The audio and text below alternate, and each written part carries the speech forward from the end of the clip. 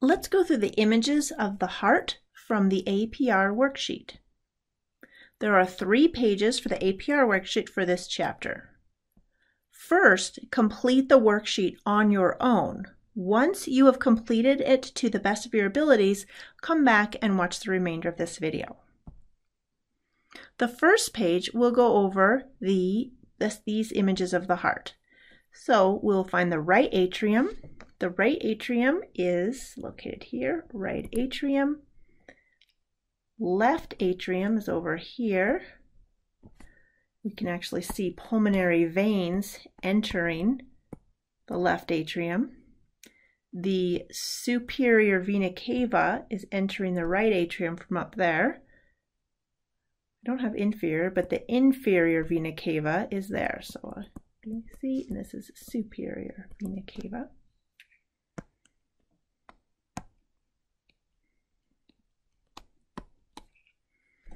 The aorta here, and the pulmonary trunk. I'll just put PA for pulmonary artery. It's also known as the pulmonary trunk.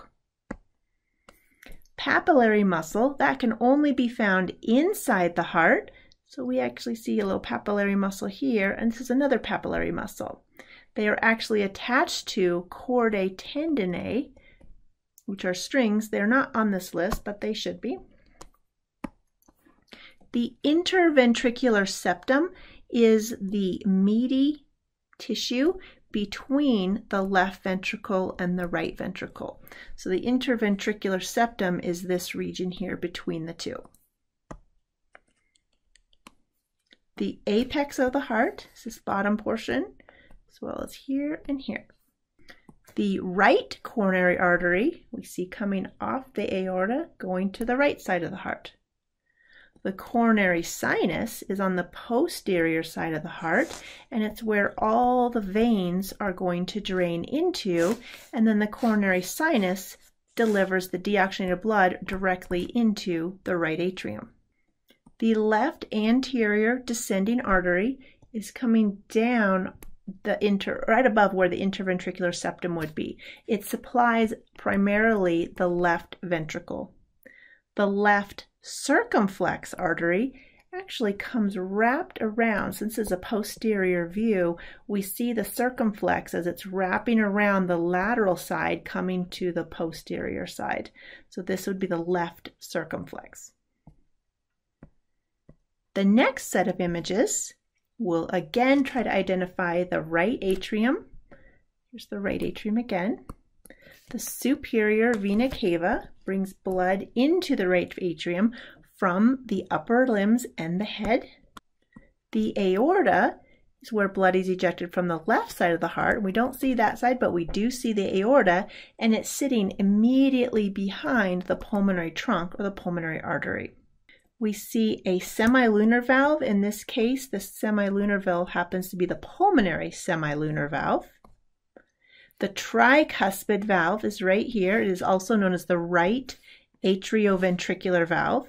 And again, the apex of the heart is this inferior portion. The last page shows our electrophysiology as well as the cardiac cycle. You should know the Sinoatrial Node is the pacemaker of the heart.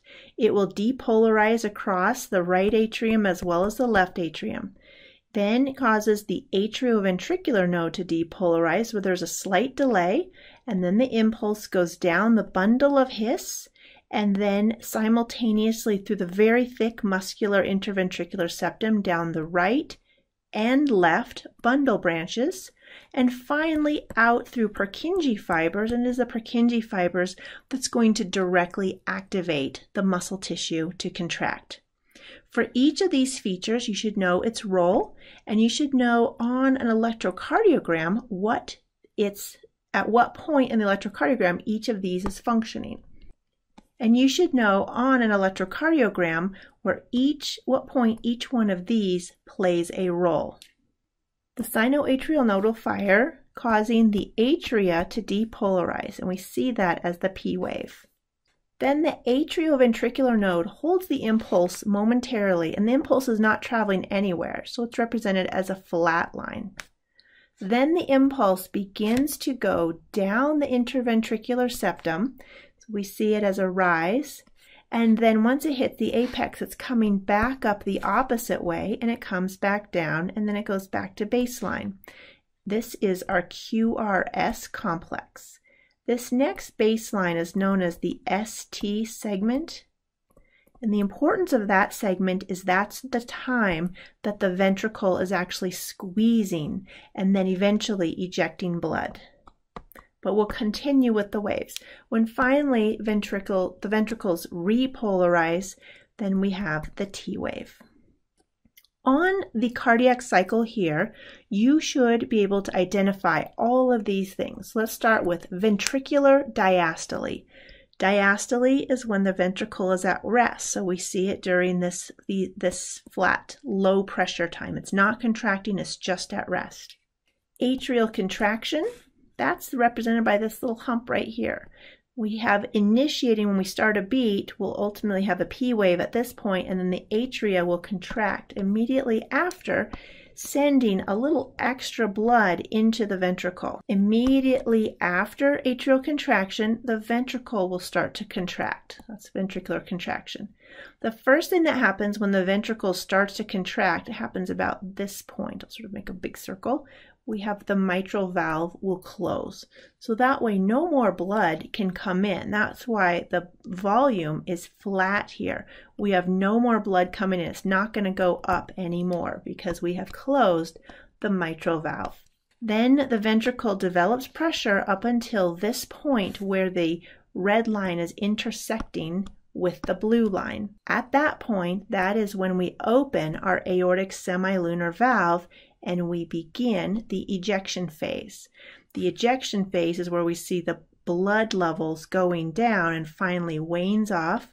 So blood is ejecting out while we're pushing it. This is where the high pressure is coming along. The ventricle starts to relax, and we have at this notch here the aortic semilunar valve closure. It's also known as the dicrotic notch. Well, the bottom of the dicrotic notch is the aortic semilunar valve closure. The notch is actually this down and back up formation.